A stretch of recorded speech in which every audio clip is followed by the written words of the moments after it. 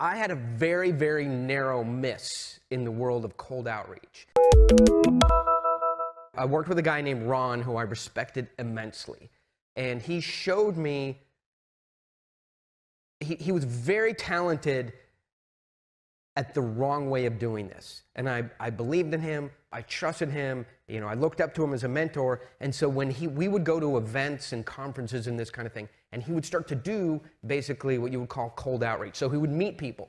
Like, Michael, you know, you go to conferences and you get invited to stuff and mixers and that kind of thing. And he was amazing. So he would just walk up to people dead cold. Hey, I'm Ron.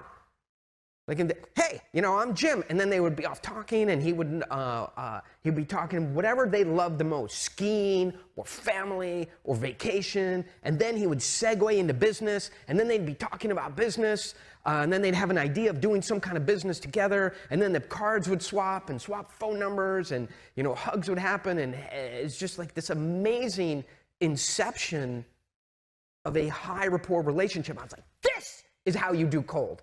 This is like amazing. And I tried to get good at that.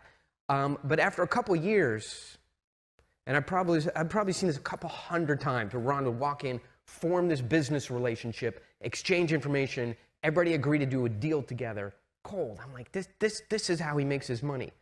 Not one single one of those transactions ever happened.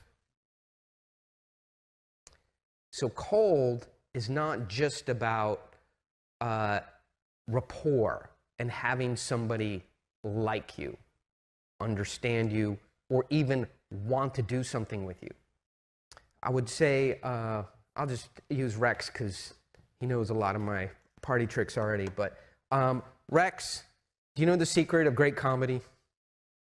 Go ahead, ask me. What? Say. Tell me, Robin. Tell me. Timing. So it's not just rapport and getting out there and having these relationships that, I mean, Ron would make these relationships that were just, in my mind, like perfect. If I had 100 of the kind of relationships that he could just make like that, I would say I would be made, because I would have all the money and relationships and deal-making capability. But timing is the issue. Did I have a deal that they could do? Were they at the moment in time when they could do the deal? And that's where all of Ron's skills were just completely wasted, is timing was wrong.